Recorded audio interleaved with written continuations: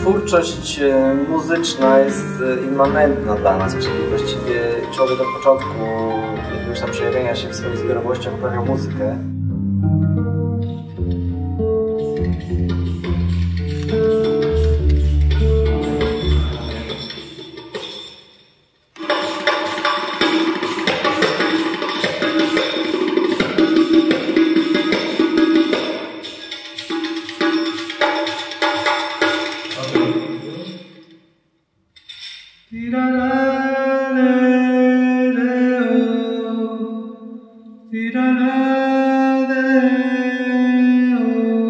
Będąc muzykiem jazzowym cały czas muszę się mierzyć z tym problemem, że zbytnia emocjonalność rozwala mi formę, a zbytni formalizm zabija mi emocje, więc tutaj znalezienie tego środka ciężkości pomiędzy formą a emocją jest największym, najtrudniejszym, najbardziej wymagającym zadaniem każdego muzyka jazzowego i czasami te proporcje się zmieniają.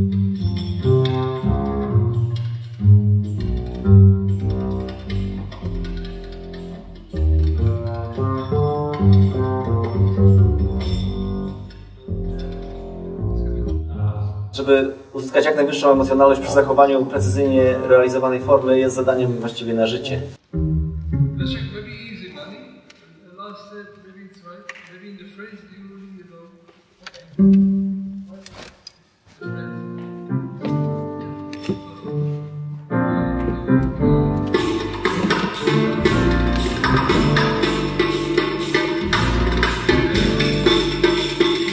Osiągnięcie pełnej synchroniczności podczas grania. To jest coś, co nas najbardziej interesuje. Teraz właściwie każda muzyka ma potencjał improwizacyjny.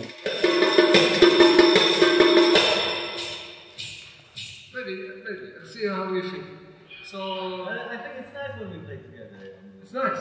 Let's keep it. 3, 4, 3, go.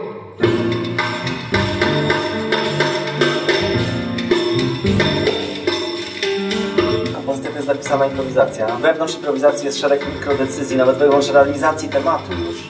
Podejmujemy szereg mikrodecyzji improwizacyjnych, chociażby w której oktawie ja mam wykonać temat, czy którym palcem uderzyć w wybrany Zohar. Także nawet podczas wykonywania tematu występuje zjawisko improwizacji.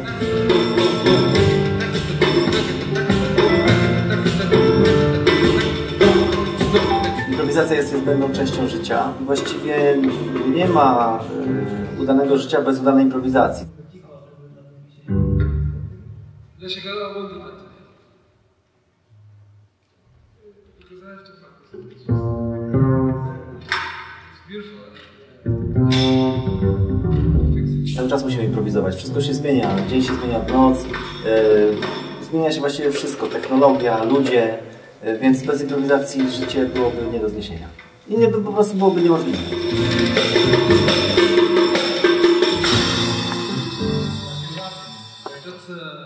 Another thing. No. You were perfect. I rush a bit. To jest ta tajemnica, której nie da się opisać. Na szczęście nie da się jej opisać do końca. Jazz jest takim medium, jazz jest takim żywiołem, który nie da się sformułować w formie jakichś sztywnych zasad.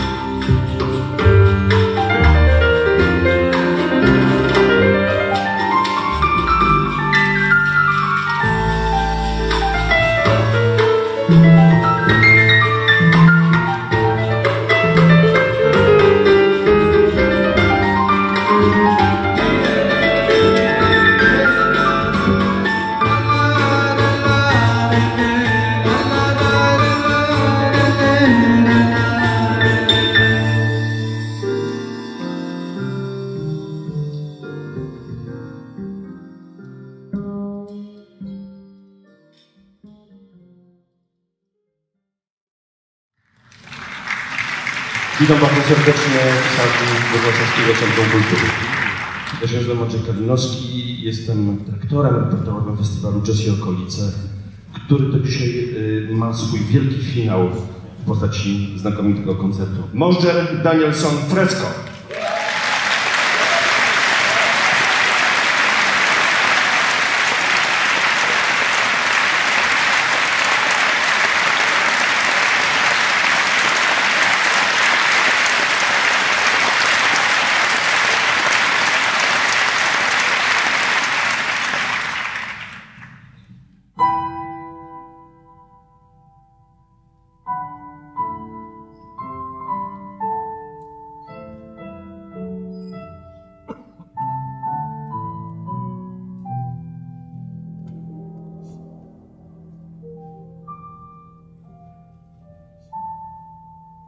Ja na pewno jestem muzykiem z okolic jazzu, nie jestem muzykiem typowo jazzowym. Nie interesuje mnie swing jako narzędzie, to znaczy wiem, że istnieje coś takiego jak swing, ale my właściwie w tym zespole nie swingujemy.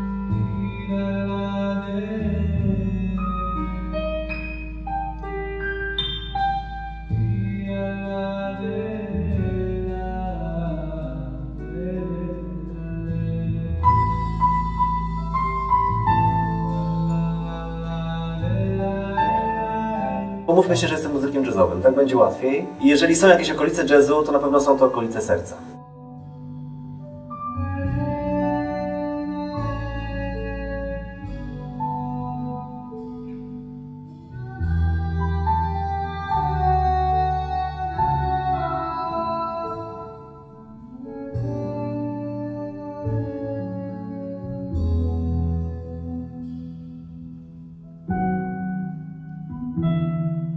Oczywiście można doszukiwać się różnic między jazzem europejskim, amerykańskim albo tureckim, natomiast nie jest to do końca zasadne, dlatego że pragnienia muzyków są takie same. Poszukiwanie piękna,